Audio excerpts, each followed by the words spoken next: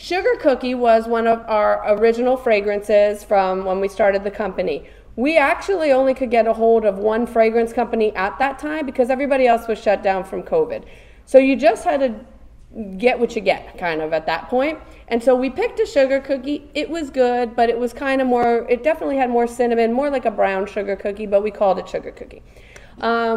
We've gotten a lot of feedback over the last couple of years that customers really wanted the old company's sugar cookie, which we called Pink Sugar Cookie when we put it out in the breast cancer candle, that they really wanted that instead of our sugar cookie. So we had to, you know, kind of get through our fragrance of our sugar cookie, but we do listen to you guys, you know, when you ask us for fragrances or when we're getting a lot of feedback that, you know, customers are really wanting this. So that's why we decided to switch to Sweet Sugar Cookie. So is everybody happy with that switch?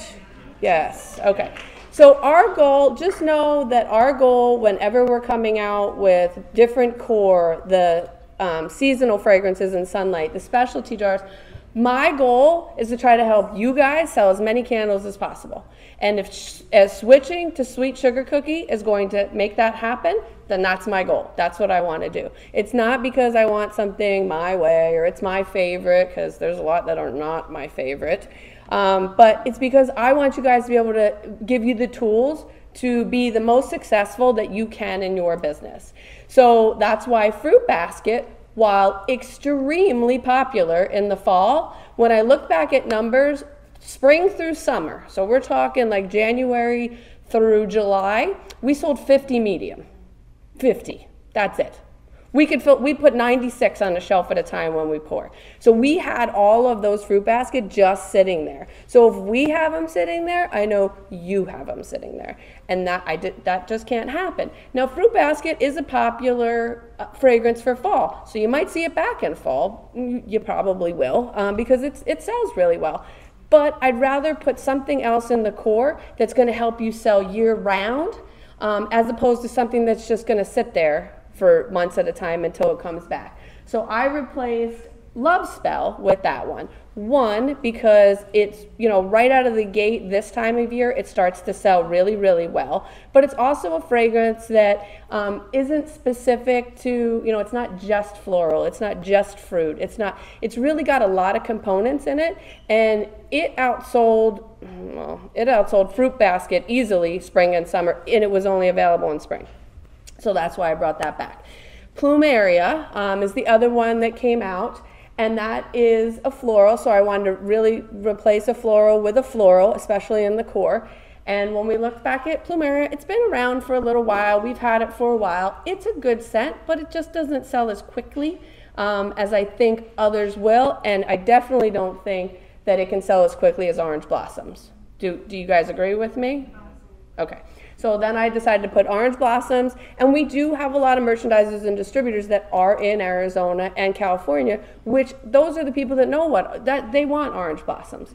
Back east, I didn't even know what Orange Blossoms, we don't have orange trees in New Jersey. I don't know what that smells like.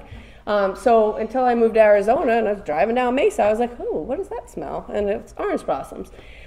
So we had to put Orange Blossoms in there because I just felt that it would help you guys sell more. And that's, you know, that's my goal. So that's the core 2023. Spring, we have a lot of returning that, again, I go through the numbers and I look, and if something doesn't sell well, then it's either got to go or maybe we reuse it in a different specialty at a certain time. Apple Blossoms was one of the best sellers last spring, so it had to come back. I love the pink color. I think everybody loves that it's got a little mix of, you know, you get floral, but you also get the apple and the raw sugar cane. For customers that don't particularly love just floral in your face, especially me, I like Apple Blossoms because it's just kind of a nice scent all around. Fizzy Pop, we decided to put into the spring line because we did it in a specialty, and it was hugely popular, and so popular actually that our distributors actually can do custom pours if we have fragrance still available, or if they order the whole, you know, the whole pail of fragrance. And one of our distributors actually did a custom pour of Fizzy Pop, and I think it sold out really fast. So I was like, oh, You know, it did. Yep. So that was a great one that I was like, okay, that should definitely go into spring. And it's tart notes of lemon, lime, citrus, eucalyptus, and soda bubbles. And I had never used this previously. I'd never, you know, had this candle. But this one is it's really good. It's just light. It's like a good all the time in your kitchen, in your house. Your whole house can smell like this fragrance. Gardenia is back because it's a big seller for our floral lovers. It's gardenia, jasmine, and ylang. Never one of my favorites, but you know, a lot of people love floral and it sells really well. We did bring back grape. Previously was grape gumdrop in the specialty that was the candy and soda line. And this is plums, wild grapes, sweet berries.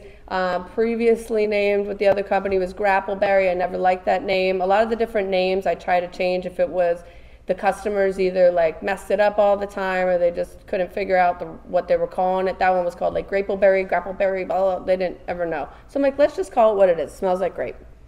So that one is in our spring line. And then grass, we had previously another season, and then we discontinued that for a little while because it didn't sell as well as the other ones that were in that particular season. But again, we keep getting requests for grass. So, you know, so I'm like, okay, well, the last time we did grass, it was in the old jars. Maybe in the new jars, because it is such a great green, it'll sell better. We're a bigger company. We have more sellers. So we'll give that a try, and we'll give it a try again. So that's why I brought grass back. Honeysuckle is a huge, huge seller. Its formal name was Living Room, which I never quite understood that. So that's why I renamed that one. So it's honeysuckle, violet, musk, and sandalwood, because I was like, whose living room ever smells like this? This is not living room. Not my living room. So I renamed that one to sound a little more what it is. Lilac is back. We did have lilac formerly in the old jars. And this is a big, like Midwesterners and the Washington State, all they think of is lilac, especially we're getting into their season. And I love that color purple. This season is my favorite for color that we've done so far. We have a lot of really great colors. And then each season I try to pick one new one. Now I know everybody kind of gets like just set on, you know, their favorite and what they want, but you'll never find any new favorites if we don't introduce a few every now and then. So I try to introduce new fragrances into the specialty at first to see if people like it. Or sometimes I just love it so much myself that I'm like, you know, and I'm looking for that particular type. So maybe I'm looking for a fruit, I'm looking for a fresh, and it just really wows me. And we get, I can't tell you how many fragrance samples that sit around in my office, hundreds. And I sit there and I smell them and I put them in the, yeah, that's possible. No, I can't stand it. You know, this smells too much like, there's a bunch that this smells too much like the ones we already have, you know, that kind of thing. And nectarine and pink pepper was different.